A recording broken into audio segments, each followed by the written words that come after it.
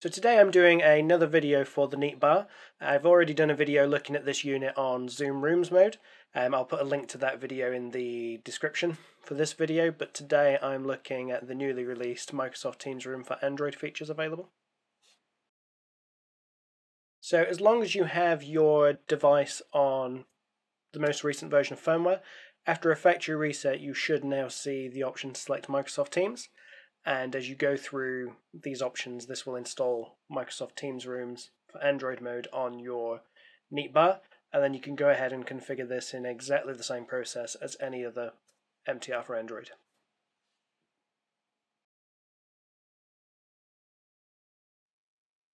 So here we have the neatpad configured in Microsoft Teams Room for Android mode. The layout's going to look exactly like you're used to seeing on other MTR for Android modes, but previously this was unavailable for the neatbar, so this is a new feature that's available specific to this device.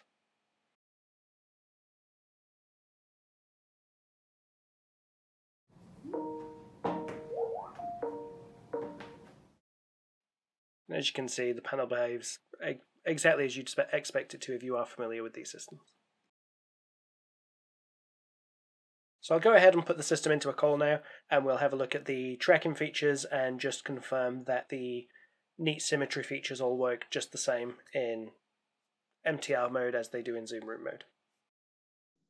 So as you can see, I'm now here in the meeting room. So I have the neatbar device registered on Microsoft Teams now as a MTR for Android.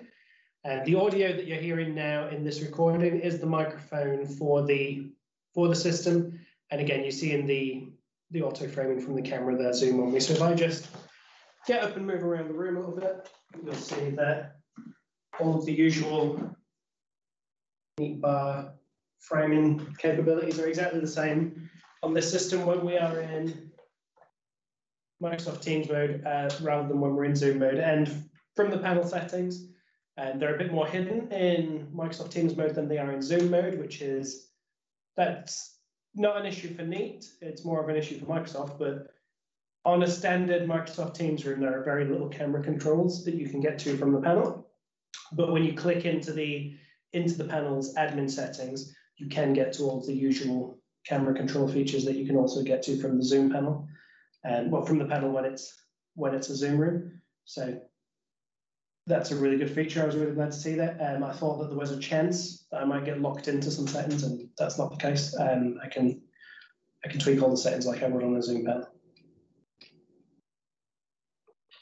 So I'm here in the room now with my colleague Josh, just to demonstrate that the neat symmetry features work exactly the same on Microsoft Teams Room for Android mode, the same as they would on Zoom Room mode.